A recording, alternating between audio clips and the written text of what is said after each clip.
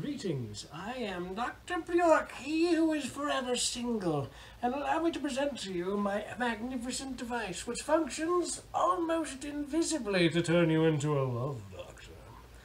Now, of course, the problem of any device that instantly gets you a date is what if you'd rather it didn't? So, I've programmed a couple of stopgap features to make certain that you are indeed delivering a flower to the correct individual, and not that the burning in your heart was from those tacos you had that morning instead of the spirit. So, if you'll notice it initializing on my LCD, it's monitoring my BPM, and making certain that I am not delivering a flower to the incorrect individual. Once I've reached above a certain threshold, if I just do some rapid squats or foot tapping, I can bump up my heart rate to above 90. Excellent. Now the message changed and implies that it is now ready for flower delivery. Hello, stranger.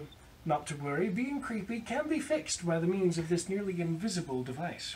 All I need to do is make sure my BPM's at a certain above the required limit, which of course, seeing as there is someone this attractive standing so nearby, it's obviously within the correct parameters.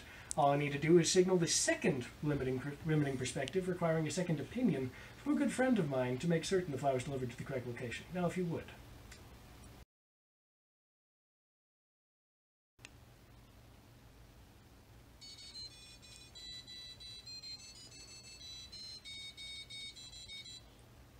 And the message displays a careful description of the flower being offered and asks for a date. That way, when you get inevitably tongue-tied, the device takes care of it for you. Yay for machinery.